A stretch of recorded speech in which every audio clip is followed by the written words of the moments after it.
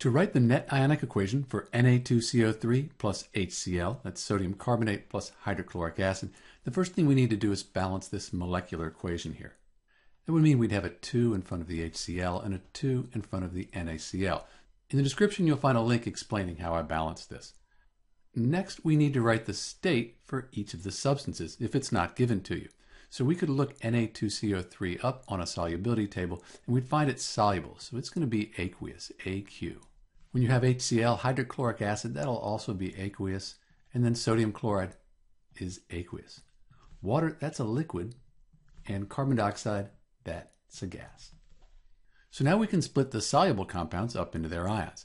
On the periodic table, sodium's in group 1. It has a 1+ charge. CO3-, that's the carbonate ion. That's a polyatomic ion. It has a 2- charge. Hydrogen's in group 1, so we have that 1+ charge. Chlorine, 1-. On the product side, sodium the plus, chlorine the minus. H2O and CO2, they don't dissociate. They don't break apart, so we don't worry about those. So now we can write the complete ionic equation.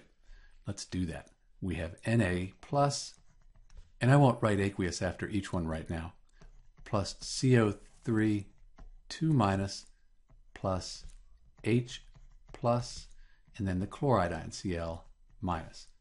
That's going to give us Na plus Cl- plus H2O, because it didn't dissociate, plus CO2, which also didn't dissociate or break apart.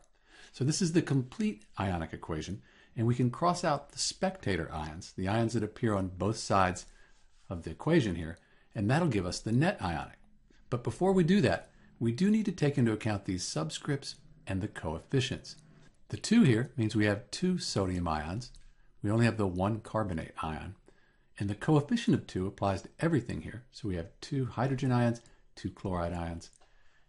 Over on the product side, we have 2 sodium, and then the 2 chlorine. Just the water and just the carbon dioxide. Let's cross things out and get our net ionic equation. We have 2Na here, and on the product side, 2Na. Cross those out. Carbonate, I don't see it, H plus, 2Cl, 2Cl, we can cross that out. And that's all we can cross out. With this, we can write the net ionic equation.